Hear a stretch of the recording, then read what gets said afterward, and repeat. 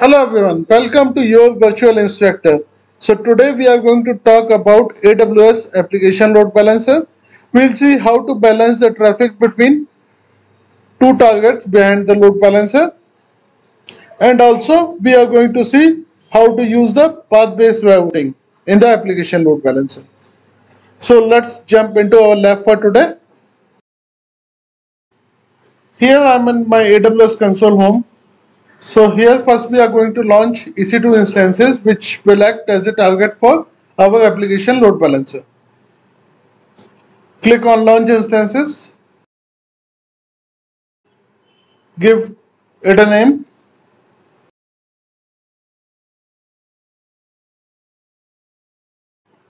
I will be going with the existing key pair login. Click on edit network setting and I will be going here with the public subnet, and auto assign public IP should be enabled.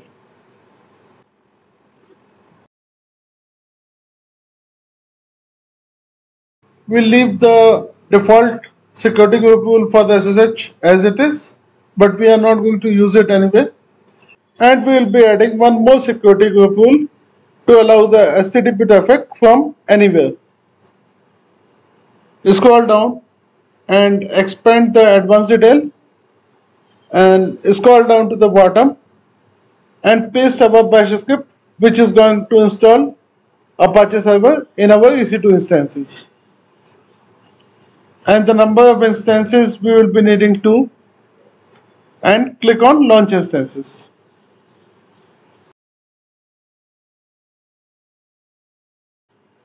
Till the time EC2 instances are pending, let's give them a better name.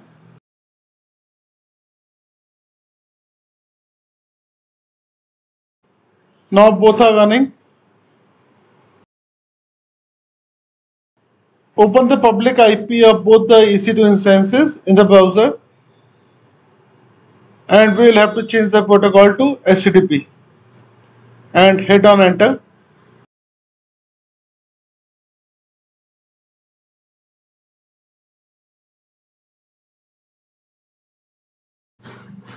Now we are able to reach both our EC2 instances.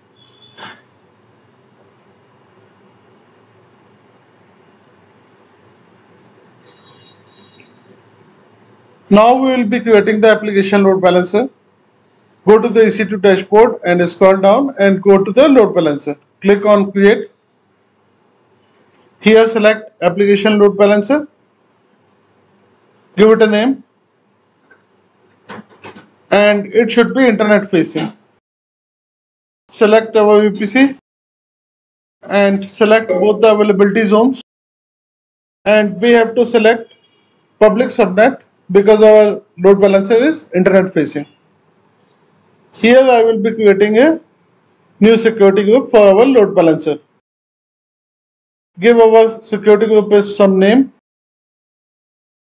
and we will be adding inbound rule to allow HTTP traffic from anywhere.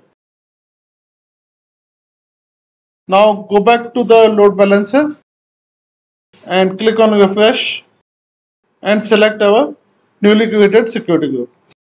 Here I want to go with the HTTP at T, and here we have to create a new target group. So target group is basically a group of targets which are going to act as a target for our load balancer. So it should be instances type. Give target group some name. Health check, I want to check index.html file. Advanced health check setting I will keep it as a default and will be hitting on next. I will be selecting both our EC2 machine and include as pending below and click on create. Now if I click on refresh, I can see my target group. Now hit on create load balancer. It will take a minute or so. In the meantime, if I go to my target group and if I go to the targets, so currently the health status is still initial. Now our load balancer is active and our target status is also healthy. Now copy the DNS name of our application load balancer and paste it in a browser and change the protocol to HTTP, and let's hit enter. So here you can see we are able to reach one of the EC2 instances. So if I go to EC2 dashboard, here the IP is ending with 184, and here if you see the IP is ending with 184. And for the second web server, the IP is ending with 137, and if I refresh couple of times, then I can see my another EC2 instance. Now second thing I want to show that we are still allowing the traffic directly to the EC2 instances, which we shouldn't be doing. So we will be blocking the traffic, and it should be only allowed from our application load balancer. So go to the EC2 dashboard and go to the security groups. Select our security group for the web server. Click on edit and mount rules and delete the previous entry for the HTTP traffic and add a new one for allowing the HTTP traffic from our application load balancer security group. Click on save, and now go back to the browser, and here you can see I am not able to reach our EC2 directly, but here I can reach via load balancer. So this should be the ideal practice where we shouldn't be allowing the traffic directly to the EC2 instances. The second scenario which I want to show is regarding the path-based routing. So for that, we will be creating two different target groups. So hit on create target group, and again instance type and target given name.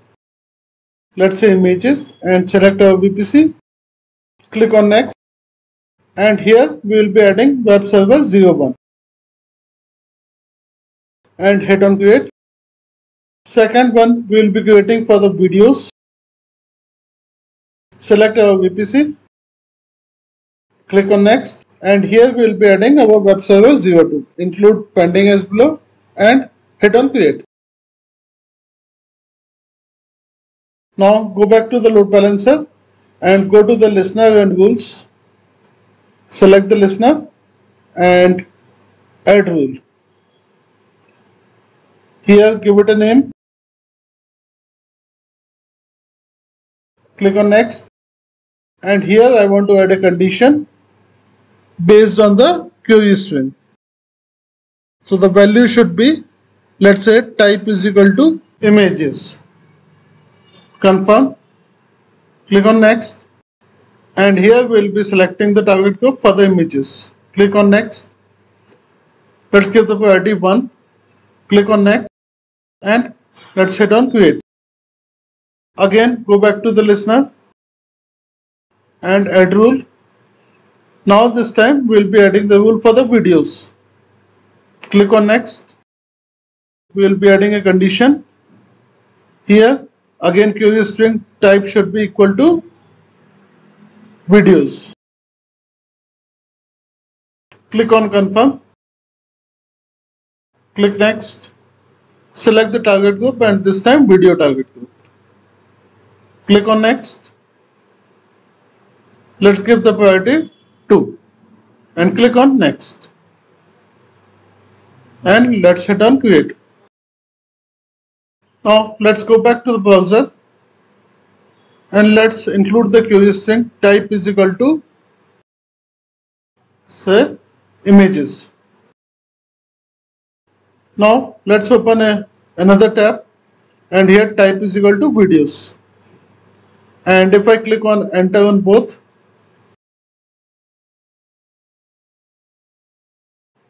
then you can see this is hitting 184. That means our web server 01 IP. And if I click enter here, it is hitting 137, which is our web server 02. So this is how path-based routing works, where you can redirect the traffic based on the query string or the path string or the host header, etc., or even the source IP to the different targets. And if I hit the load balancer DNS without any query string, then I will be redirected to the default target group. Now let's clean up our resources First we'll be deleting the load balancer, and now I will be deleting my target groups. So this marks the end of our lecture for today. I hope you liked it. So please do provide your feedback. So thank you for watching and have a nice day ahead. Thank you.